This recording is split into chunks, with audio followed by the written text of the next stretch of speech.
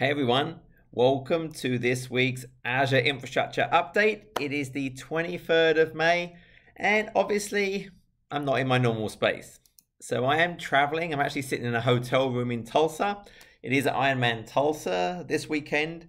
So as you're watching this on Sunday, I'll be out swimming, biking and running. I'm number 418 if you get bored and want to see how miserable I am at that moment in time.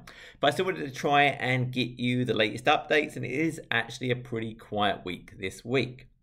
Two little things to start with though. I'm discovering this YouTube community thing. And so please go ahead and subscribe, because I actually kind of want your input at certain points when I'm deciding what to do next. I've got like a PowerShell masterclass and an Azure masterclass, and I was trying to decide what to do next. And so I actually just threw out a poll over here, so you can actually go and vote on what you think I should do next, be it a DevOps masterclass or a certain kind of study crowd. So go subscribe and start helping me, and I'm going to post more things to the community section, just to kind of have more of a kind of two-way conversation going on. Secondly, people have asked about some of the shirts I've worn, like some of the YouTube ones and the Cloud Architect rate one. I never wanted to sell them because I didn't want to make money, but someone suggested, well, why don't you sell them and just all the money goes to charity? So that's what I did. So I set up a little spring t-shirt store. And basically, they have the ability to send all money directly to a charity. So any profit after they've kind of made the shirt goes to cure childhood cancer. So if you're ever curious, I've got like 3 up there. You can go and check that out.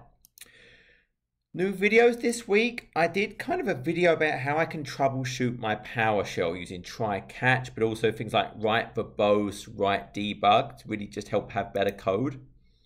I then dived into Azure Resource Mover. So this enables me to actually move certain resources between regions. And then also there's ways I can move between subscriptions and resource groups using a separate process. And I did a little mini motivational video about, hey, 15 minutes a day can actually really add up if you can be consistent. In terms of new features, so on the compute side, AKS has GA'd the ability to migrate a cluster from a service principal to a managed identity. Remember, managed identity is really a service principal in a wrapper that's auto-managed. An AKS cluster needs an identity to do things on Azure. I have to be able to create load balancers, create managed disks.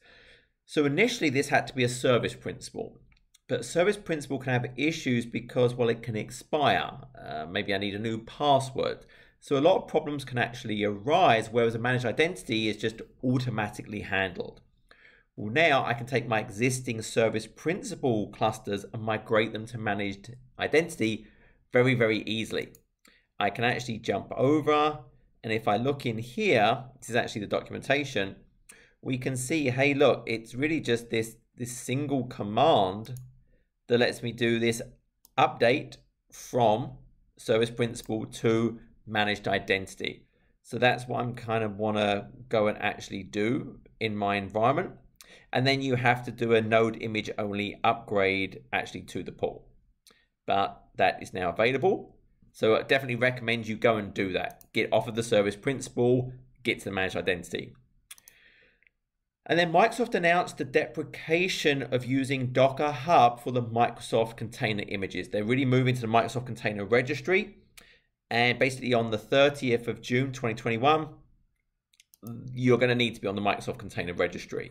Now it's very easy for you to do. Any kind of Microsoft/image you're using, now you're going to explicitly reference the mcr.microsoft.com registry, and then you're done. I think really this is all about Microsoft now has more control over the kind of the quality, the performance, the reliability, because they're running their own image repository. On the networking side, so there now is an Azure VPN client for macOS in preview. Now this can use certificate-based and radius, but the really cool part is it can use Azure AD-based authentication. And that means I can do MFA, conditional access, user policies. So phenomenal functionality there now with that VPN client for macOS for my point-to-site VPN. And they also announced some new peering locations for ExpressRoute. So if you remember, the whole point of a peering location is these are the places where the Microsoft backbone meets a fiber neutral carrier location. So as a company, I could maybe have my MPLS meet there or a direct fiber connection from on-prem.